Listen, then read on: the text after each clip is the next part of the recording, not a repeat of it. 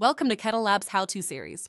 Today we'll demonstrate how to build and deploy machine learning models with Microsoft Fabric.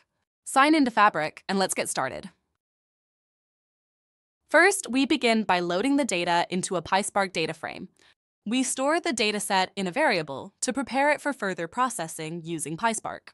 Next, we convert this PySpark data frame into a Pandas data frame. After that, we leverage Fabric's data Wrangle feature, which simplifies feature engineering through its intuitive interface. This allows us to apply complex transformations effortlessly.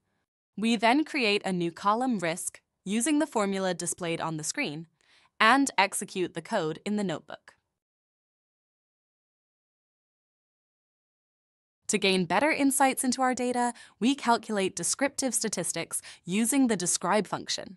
This provides a quick overview of key metrics such as the mean, standard deviation, and more. Now, it's time to build our first machine learning model. We import the necessary libraries from scikit-learn for model creation and evaluation. First, we split the data into training and testing sets using the train test split method. To monitor model performance, we use MLflow to log metrics and parameters.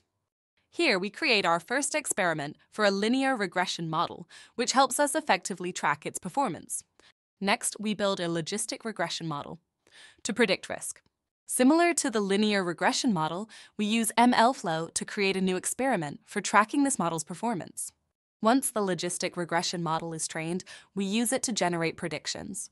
These predictions are stored in a new column, prediction, within the original data frame. This ensures that the results are easily accessible for further analysis. Finally, the updated data frame, now including the prediction column, is saved to the Lakehouse table. You can view the data in the Lakehouse table folder. This approach ensures that both the data and predictions are preserved for future use. Stay tuned for more tutorials on Fabric. Thanks for watching.